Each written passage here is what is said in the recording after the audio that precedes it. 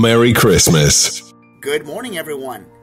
It's our annual tradition, but I don't want to take all the credit for the introduction today because, as promised, I have a very special guest, someone who's taking the time out of the busy schedule to do a formal introduction for the first time on our show.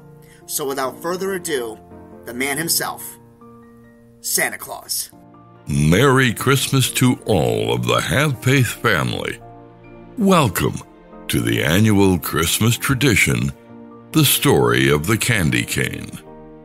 Here is your host, Angel Santana. Have faith? Let it begin. Merry Christmas, everyone, and welcome to the story of the candy cane. We'd just like to wish all of you a season's greetings, a happy holidays, and a Merry Christmas.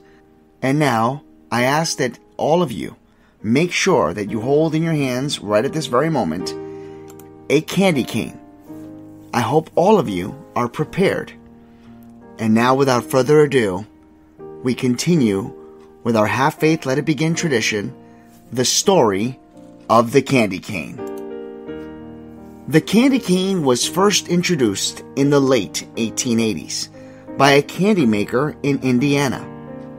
He wanted to make a candy that would be a witness during the holiday season.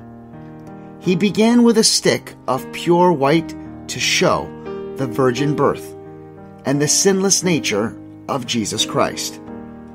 The hardness of the candy cane was to represent Jesus as the solid rock, the foundation of the church, and the firmness of the promise of God. The white stripes on the candy cane represents the purity of Christ.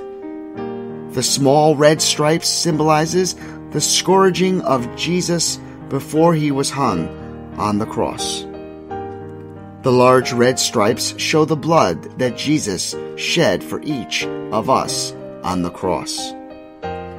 The shape of the candy cane represents the shepherd's staff because Jesus is the Good Shepherd.